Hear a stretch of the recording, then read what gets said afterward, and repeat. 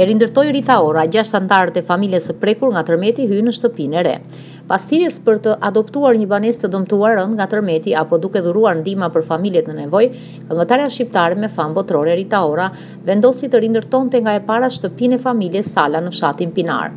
Ditën e sotme, 6 anëtarët e kësaj familje kanë hyrë në shtëpinë e tyre të re, çeltat e së cilës u adërzoi kryebashkiaku i Tiranës Erion Veliaj dhe kushërira e Rita Orës Amantja.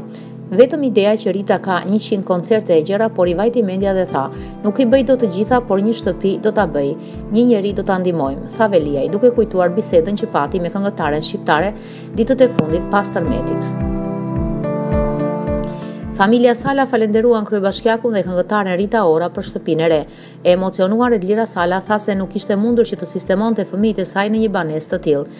Kryebashkiaku Veliaj deklaroi se koha ka treguar që sa herë shqiptarët lëm pas sherrit dhe bëhen bashk, mund të bëjmë punë të mira. Për çfarë zihemi dhe urrehemi, kishim një vit, ziheshim të bënim një cop rrugë aty te Kastiri. Ore ti po merr lekët, po të japim një shtëpi, po të kompensojmë që të bëjmë rrugën. Edhe për teatrin pyes, ore për çfarë po zihemi? Një ditë jemi, një ditë jo, vjen tërmeti dhe shuhet gjithçka. Nëse Zoti do të na japi një çikment për të bërë pak më të mirë, pak më të dashur me njëri tjetrin, mund të bëjmë më shumë punë. Po kur vëm pengesa dhe shkaktojmë shere, s'kemi të ardhme, tha Veliaj.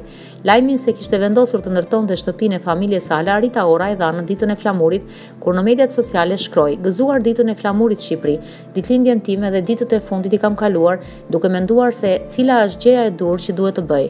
Familja e parë që kam zgjedhur është familja Sala dhe ne do ta ndjekim procesin në vijim, sepse ka kaq shumë familje që kanë nevojë për të njëjtën ndihmë."